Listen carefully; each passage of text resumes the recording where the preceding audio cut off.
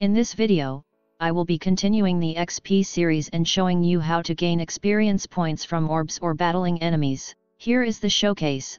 I can walk over these orbs and gain points. If not picked up after a few seconds, they will disappear. Another way is just attacking these enemies.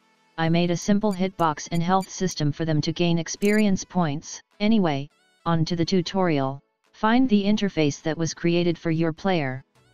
Open it up and you can just add a new function which is under the Add button.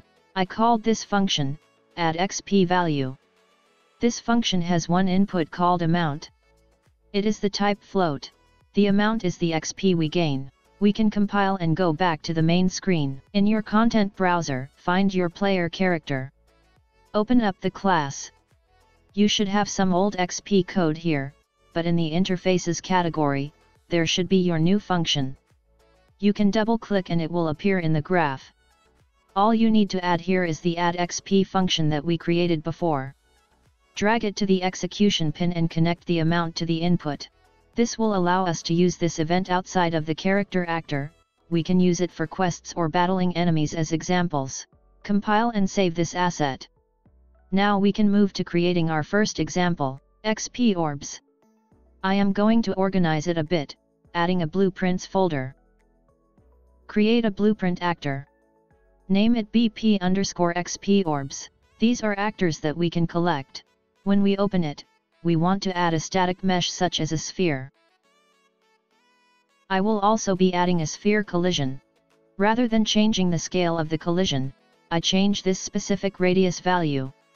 This is the collision for players to overlap with.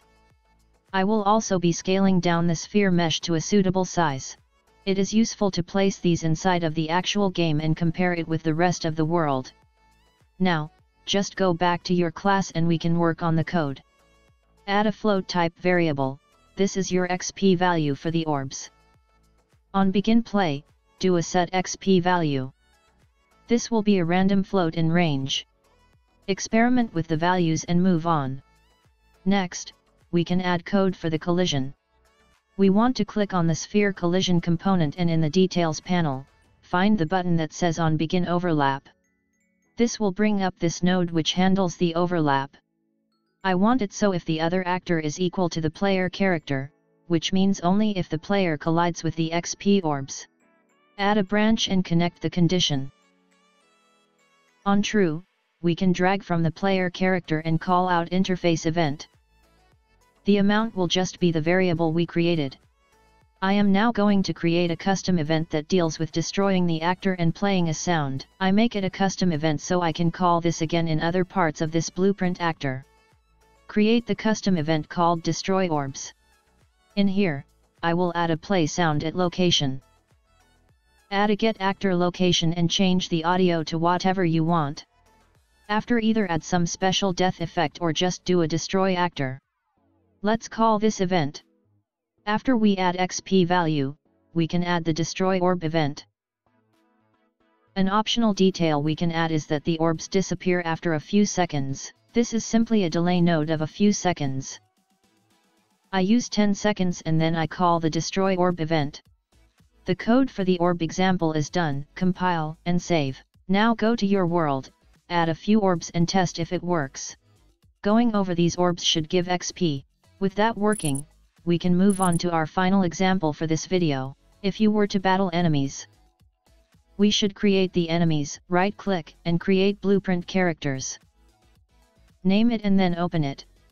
In this character, set your mesh to a whatever model you have. Make sure that it is in right position and facing the blue arrow over here. For this tutorial, I will be doing a simple health and damage system. In the Components section, add a box collision component. Scale it to the size of the player, this will be the attack area. Like the XP orb, you can scroll to the buttons and add a begin overlap. This is the same for the other actor == the get player character. We will be adding a health variable which is a float variable. Get your float and subtract from it, this is the damage. You will need to set that to the health. This is a simple version. Add a branch, we need to check if the health is less than 0. To do that, get your health in less than or equals to node. The value stays as 0. Now on true, we can just get our player character and add XP value. We can also destroy the enemy actor. Now make the health default value to 1.0. Compile and save. That's all, go to your game and test it. You should be able to now collect all these orbs. After 10 seconds, the orbs get destroyed. You can also attack these enemies to get levels. Hopefully, you enjoyed this video. Consider subscribing and sharing. You can also join the Discord, the link is in the description. See you next time.